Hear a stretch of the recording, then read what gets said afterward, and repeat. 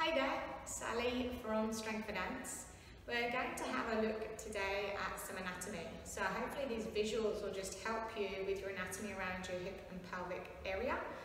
I've got my nice slender friend here, Sid the Skelly, to help me.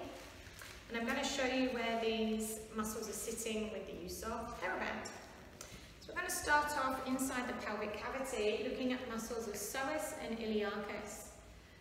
So psoas actually comes right up from T12, comes off these vertebral bodies, discs, transverse processes, comes around through the front here and attaches here onto the inside of the thigh.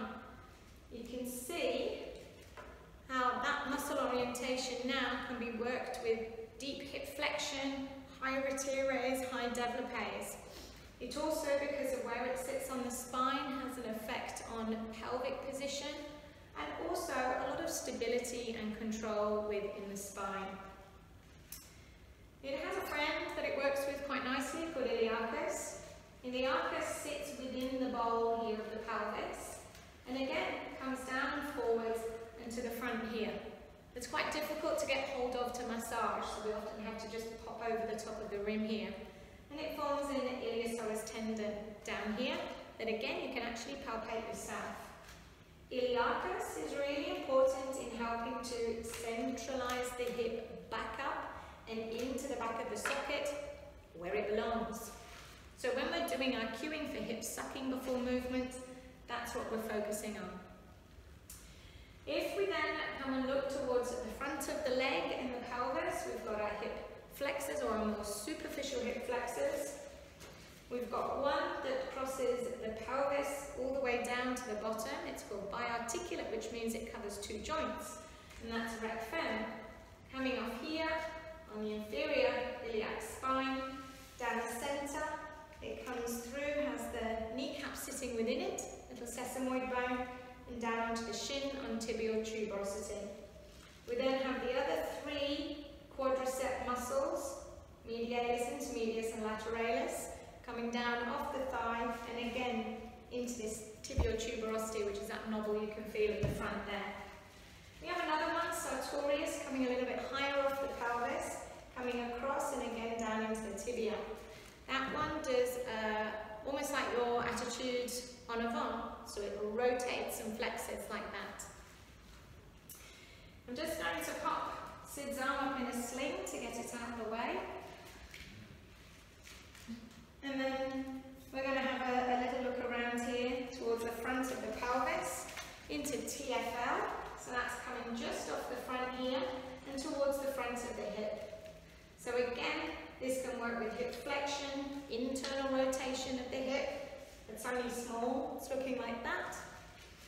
Coming around to the side, we have glute min. Little muscle coming off the side and onto the top here. That's main job. It works in abduction, but also helps to remove the hip capsule out of the way before you take your leg to the side. Glute med is a little bit bigger. This is one you've probably heard of a lot more. Comes around here and onto the top of the hip there. That muscle takes the leg out to the side, abduction, and if your foot is on the floor, it slows down abduction with a planted foot. Underneath that, we've got our turnout muscles, so those are the ones we're focused on and that I'm training in other videos on the channel. So generally, this fan, or the deep hip rotator fan that I'm referring to, travels like this, in that fun shape. We've got piriformis coming off the underside and around to the greater trochanter. We've got our gemellis, obturator, externus and internus coming around like that. And then we have QF sitting here as a quadrangle shape at the bottom. And it's QF that we're quite familiar and that we can focus with and palpate well in this gap here when we're doing our turnout training. On the back of the hip then, we've got our big kahuna muscle, which is Glute Max. And that spreads all over here, comes in towards your ITB. Bottom portion of Glute Max, a little bit more oblique with its fibers, so working with external rotation and extension with the leg behind us. Traveling back here, we've got our hamstrings, so they're coming off your sit bone. Got two coming down towards the inside of the knee, and we've got one coming down onto the heads of the fibula here. So two lines there, and they work sort of with a rotational action of the knee, so they help control rotation here.